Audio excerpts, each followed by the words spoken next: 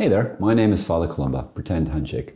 I hope you've been enjoying the channel. We certainly enjoy making these videos. I personally love doing them a lot. The fact that people listen to me, nobody listens to me around here. That's not true. The brothers are great. And if they don't listen to me, Gerry will listen to, won't you, Gerry? God bless you. I gave him a wee trim recently. I'm going to stop there because you might notice from the other support videos, he's about the same size. It's because I recorded them all at the same time. As you know, everything we produce is totally free to access. Yay! That's my favorite price, right? Free. But it's not actually free to make. If you want to make good stuff, it costs money. For the equipment, the support staff, the plant food, the snacks. You don't spend your money on snacks. Don't be silly. I'm being silly. You're not being silly. So everything we produce is free for you to access, and we're totally committed to keeping it that way, but it's not free to make, and your support is indispensable in helping us do that. If you haven't already, could you consider becoming part of our support team? Thanks for considering it. If you are interested, just click on the link below in the description box or go to calledtomore.org.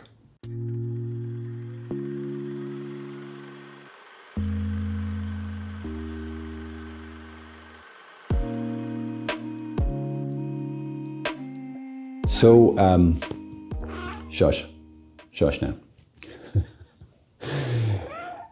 So there's two of our biggest feasts, right? As Catholics, Christmas and Easter. And in both of them, especially in Christmas, we see God revealing himself as something adorable in the modern sense. Something cute and lovely. In Christmas, he comes to us as a baby. We also do this in Easter, don't we? Jesus is depicted as the Lamb of God. Of course, lambs are adorable.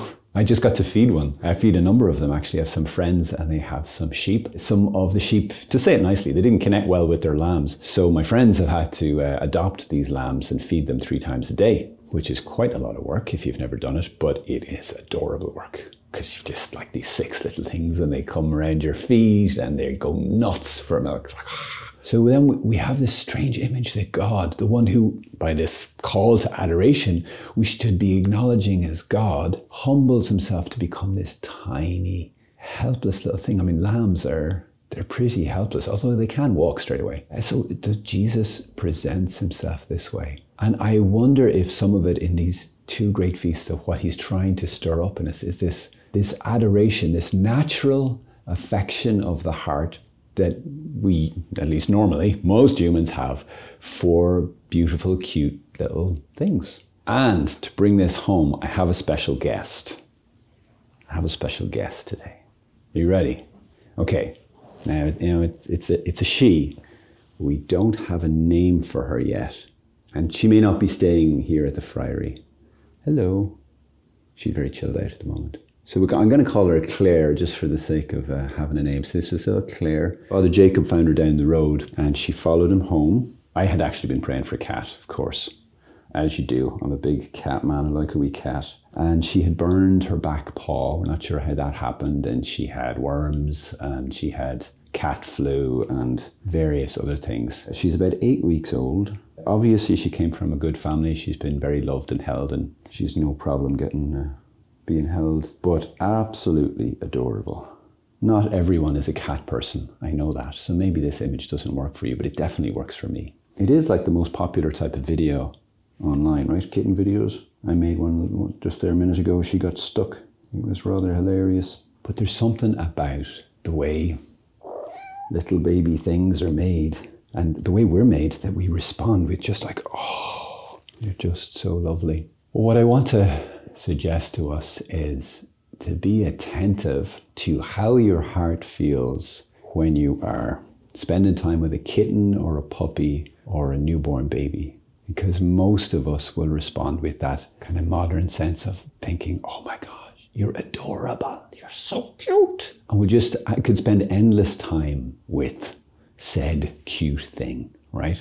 And our hearts can be really moved and get tremendous affection for these little things. And that's natural and that's really important so that, for example, parents make an incredible bond with their babies. And that there's something in God that he wants to evoke that in us as well towards him. I think that's why he gives us these images of himself as a child and as a lamb. that he wants that our hearts would be as united and bonded in affection with him as they would be, and more, for something adorable. So how might this apply then in your prayer? Well, what's the level of affection you have for Jesus when you pray? Maybe it's not at all. It's like, well, I've never really felt affection. You're supposed to feel affection? Yes, you're supposed to feel affection for Jesus. You may not have felt it yet, but that's not even the goal. But it's something to help us on the journey. We're supposed to, as Scripture says, and as Jesus confirms, love the Lord your God with all your heart, with all your mind, with all your soul, and with all of your strength. Okay, and love, not always, but often has a lot of affection, a lot of emotion to help it and strengthen it, right? So, what's your level of affection for Jesus in prayer? Let's say the most you've ever had. Okay. And then think of who is the person or thing you have most affection for in the world other than Jesus. Maybe you have a child or a grandchild. Maybe you have a pet or somebody else who you just feel this tremendous, at times, upsurge of like, compassion and connection and affection and love for them. God would love is that we would have at least that level of love and affection for him. We would find him at least that adorable. And to know that he is at least that adorable. Like by at least, I mean, that's where we should start, at that experience of the greatest affection that we've had. And go, okay, so that's really possible in my connection with God. That's to be desired and sought. And then far, far beyond it. Jesus is the adorable one. He is the beautiful one. He is the lovable one because he is love. And there's nothing more lovable than love, than one who would love you. I find this really helpful in my own prayer because it can just remind me, it's like, oh yes, okay.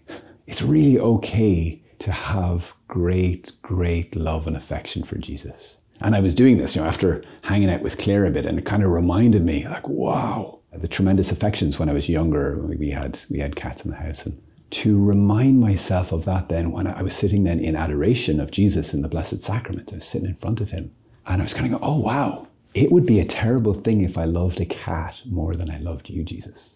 It'd be a terrible thing to love Clare and feel more affection for her than I do for you. And right then I started to kind of give myself permission to feel more love for him, to let that open up.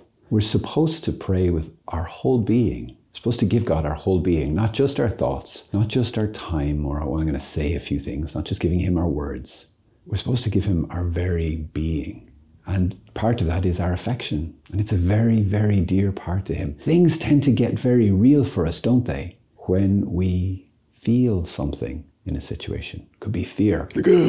So stuff suddenly becomes real. Or love, or tenderness, compassion. God suddenly becomes real for people. Sometimes not when they understand him or understand that this makes sense, but when they feel his love for them. So brothers and sisters, I just want to encourage you to not be afraid to really adore him, to find him adorable, and to seek out ways to contemplate how adorable he is. To think of him as the Lamb of God, this newborn lamb, just beautiful, lovely, innocent, joyful thing, which sees you and just comes towards you straight away and jumps into your arms. And then, what does that feel like? To think about that in your prayer, or to think about him in Bethlehem as this tiny baby, seeing you and giving you maybe the first smile. Well, maybe his first smile is for Our Lady, but that he recognizes you and he wants to be held by you. How beautiful would that be, to think God would want our affection. God would want to be with us, to be held by us. He wants our love in a beautiful, innocent, childlike way. This is part of our prayer. This can be part of our prayer. And it is a very beautiful human part of our prayer. And it can go then beyond that, because God will bless that and he will unite your heart more and more to him if you will say yes to this. So there you go, from me and from Clare. Bye-bye. Bye-bye. She's gone to sleep, I think. Except the ears are obviously open, but the eyes are closed. We'll do a little close-up here. Let me see. Oh, look at this. Is that about it? Oh, there you go. There you are. Yay. Ta-da. She doesn't mind the light. She's a natural.